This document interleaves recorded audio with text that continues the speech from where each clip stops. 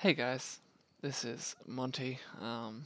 It's been a very long time since I last released a tutorial, seeing as I graduated from uni and started working full time as a web developer. But I figured now would be a pretty good time to come back onto YouTube and cover a couple of the things that I've learned over the last year and almost 2 years now, probably. So I'm trying to get back into it, and let's have some fun along the way. I've noticed I've actually gotten a fair few subscribers. I've seen them coming through my emails, and I've been trying to help here and there with comments and problems people are having. But now I've decided I'm going to dedicate some solid time to building up my channel, and I really appreciate all the subscriptions. And I guess starting from this video, I'm gonna try and release some more content for you guys. So anyway, onto the topic. In this short video kind of series, it'll probably only be 1, 2, or 3 videos. I wanted to cover my workflow for creating WordPress themes. Sorry. There we go. The list back already. Takes me way back home. Alright, so what I like to do when I create a WordPress theme is to start with basically a Vagrant. If you guys have heard about Vagrant, it basically, I'll bring it up here for you. Vagrant. What it allows you to do is create development environments, basically. So you can get a Vagrant box, which is its own sort of little contained thing that you can download, and it'll have Apache on it, and it'll have all your PHP extensions. And if any of you guys have ever tried installing PHP extensions on Windows or just in general, you probably understand that can be a real pain in the ass. And this makes life a lot easier when it comes to setting yourself up with just a nice based environment you can develop on, and you can basically start it up through the command line. You can suspend the process. You can just have them sitting there and boot them up whenever you need them. So they're really handy for that. And whenever I'm creating something new, ideally something like a WordPress theme, for example, I like to work out of Vagrant and just build my basis on that. In the future tutorials, the next ones in the overall thing we're going to be doing here, I'll show you the starter theme that I like to use. I like to use Roots. You can find it on roots.io, and this is an amazing starter theme. It comes with Gulp and just a whole bunch of stuff that makes life amazing, and we use Sage. I'll cover this more in a later tutorial, but I just wanted to touch on it now. Basically, yeah, it comes with stuff like Gulp, Bower, Bootstrap, a really nice workflow, theme wrappers. We'll go through it properly later, but this makes your life a lot easier when you're starting a new WordPress theme, and it comes with a bunch of really great conventions and things you can follow that will keep everything organized, and you'll be able to revisit the project in the future if you need to, and just be able to kind of pick up from where you left off a lot smoother than if you were doing it your own way, unless you were very confident already. And I suppose if you're already an expert at making WordPress themes, there's probably not a heap I can teach you here, but we'll have some fun with it anyway. So anyway, on to the point. Scotch Box. Scotch Box is what I was talking about for Vagrant. It's basically a box you can download for Vagrant and use to set up your development environment. And this is what I wanted to cover in the first tutorial. So basically, they do it as a Vagrant LAMP stack that just works.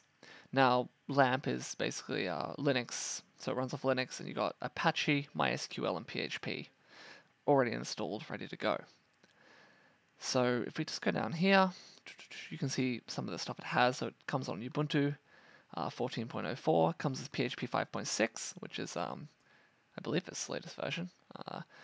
Comes with Ruby, if we want to do any of the Ruby stuff. We get Vim, Git, curl, GD and ImageMagick, Composer, Node, npm, mcrypt, all this stuff comes pre-installed. You don't need to bother installing or setting up any of it. It comes with MySQL, PostgreSQL, and SQLite, which is really handy. We get Redis, and then our Node stuff will be making use of a lot of this stuff, like Grunt and Bower. We'll be using Gulp instead of Grunt, but I'll cover that later. We get Bower for our front-end packages, Gulp for setting up our task runners, Yeoman for scaffolding. We're probably not going to do a whole lot of Yeoman stuff in this particular workflow, but just know that if you ever wanted to do something else, it's there for you. Browser sync is great. That'll, whenever you make changes to your files, it'll refresh your browser for you. Just, it's a small thing, but you'll learn to love it. Comes pretty much ready for Laravel. It's great for Laravel. And it's pretty much set up for WordPress as well. I think they cover that up here somewhere. I'm not too sure. Yeah, we got PHP errors already turned on. Laravel and WordPress ready. So we're ideally after that one at the moment. Yeah, so it's beautiful. A great little box to start with, and I fully recommend it. So we're going to go through setting it up. All right, so the first thing you're going to need to do to set up Scotchbox is download and install Vagrant. So if you go to the Vagrant site, you'll see here you can literally just download it. It's I've already got it downloaded, but we'll click on it and you can download it for your operating system. They have Mac, Windows, Linux, etc. Click the one you want. It'll bring up the download. You download, install it, and then you'll have access to it in your command prompt. And we'll go through that shortly. After that, you also need to download and install VirtualBox. Now, VirtualBox is basically our software for setting up virtual machines. So you could like set up a virtual machine and install Windows on it, and you'd have your own little computer inside of your computer. Or you could set up a virtual machine and put Linux on it, for example. So that's kind of what it is. We don't need to worry about VirtualBox at all because Vagrant handles all of it. We just need to have it installed so that Vagrant can use it. So as for VirtualBox, it's pretty much the same as Vagrant. If we go to Oracle VM VirtualBox, sorry for my slow Australian internet. So there's a download button there. You can just download, install it. They're both very straightforward to set up, and I'm not going to go into that, just in order to keep this tutorial relatively short. But once you've got both of these installed, all we basically need to do is clone the Git repo, and then just run Vagrant up. And they have the instructions here, so you can revisit this on the site and work it through if you forget anything. And they even have nice little videos showing you what to do. Okay, so let's get started. So we're going to bring up our control panel. So once you have Vagrant installed, you'll notice you can type in the command Vagrant. Oh, whoops, if I could spell it correctly. And if we give it a second, it'll give us all of the commands we can do. The only ones we really need to think about is stuff like Vagrant up, which that basically boots up the machine, and so you can start working on it. Another good one is Vagrant suspend, so you can basically shut down the machine so it stops using resources and everything. So whenever you're not working on it, I like to Vagrant suspend my box, and then when I want to come back to it, I just Vagrant up it again. Those are really the only two I ever use. If I'm finished, you can run Vagrant destroy, and that won't actually destroy your files or anything. They're all safe. They're on your computer, but it will it'll destroy the Vagrant box. It will, delete the database and just get rid of everything inside of that little machine. So let's just bring that back up. So the first thing we need to do is we need to go to the GitHub repository. So we can basically just copy this command here, which is git clone. I'm assuming you know how to use git at this point. If you don't, you can install git. One moment here. Yeah, you could probably just install git from here, I believe. It's been a while since I've installed git. I always have it nowadays. So yeah, here we go. So you could probably just download this from yeah, here you go. You can just download it from Mac, and then you'll have access to Git in your terminal. And I believe that it should be relatively the same for Windows. You'll just need to use command prompt, which has its little quirks, but I think you should be fine on that front. So if we go in here and we go into our sites directory, or wherever you want to put it, because we're not using, this is something newbies might assume, we don't need to put it into our normal sites folder. Like you may have like a WAMP folder or something like that, or XAMPP or MAMP, and they have their own documents folder where you put all your websites. You don't need to worry about that. You can put this anywhere because we're running our server self-contained. So I'm just going to make a new directory, and we'll call it new tutorial 1, because we're going to have a part 2. And then we'll go into that folder, and we will run our git clone. So we'll run that, and that'll basically just clone down the box that we were talking about into our folder. So you can see here we now have my project, so we'll cd into my project, and we have 3 files, and I'm going to open this up in our editor. This is basically our whole Vagrant file, so a Vagrant folder. So you'll see we have a git ignore. That basically just means, you can, this is just included so that like our Vagrant isn't included, our DS store isn't included. We don't need to worry about that at all.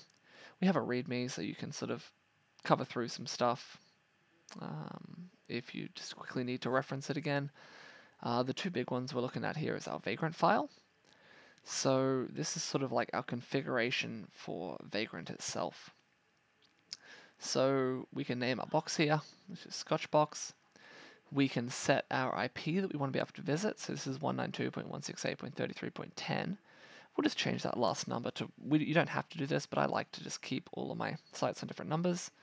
So we'll just say like 44. And the host name, Scotchbox, we'll leave that as it is at the moment.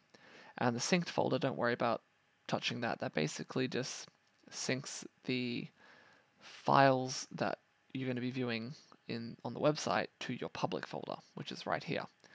And your public folder is where we're going to be installing WordPress and whatever site we're working on. So you'll see here we have an index.php. This is just a HTML page that will be viewable inside our Scotch box as the default page. So we're pretty good, and all we need to do now is run Vagrant up. So Vagrant up. This can sometimes take a little while. Usually it's fairly quick if you do it more than once. The first time you do it, if you don't have the Vagrant box installed, it will need to download a fair few things to get set up, so that may take a little while, but once you do it once, you won't need to do it ever again, unless the box updates. So we'll let that do its thing. It's just, importing the box, because we've already got it downloaded, it just needs to import.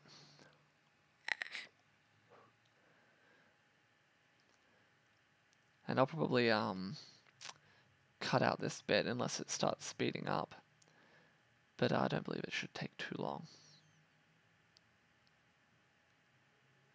Here we go, so it's just matching the MAC addresses, checking if it's up to date. So it says, okay, we have a new one available. I can update it if I want, which I probably will shortly, but we're fine to run on this one for now. And it's just setting up all the details, and in a couple of seconds, it will be ready to roll.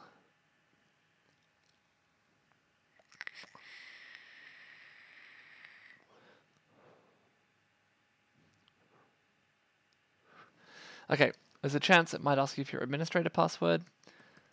If that's the case, just type it in.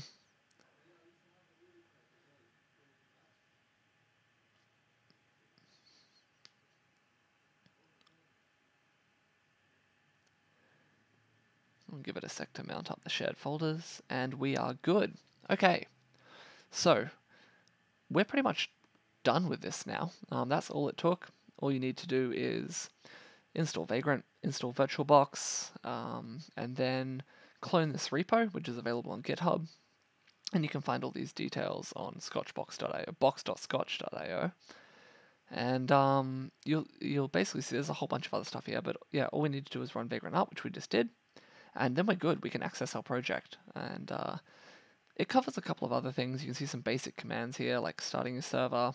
You can pause it, which is what I like to do when I'm not working on it. You can delete it, and you can also SSH into your server, and that's for like if you've done any server stuff before, like setting up some of your stuff. If you're not on shared hosting and you have a little bit more access other than just FTP, SSH is your friend.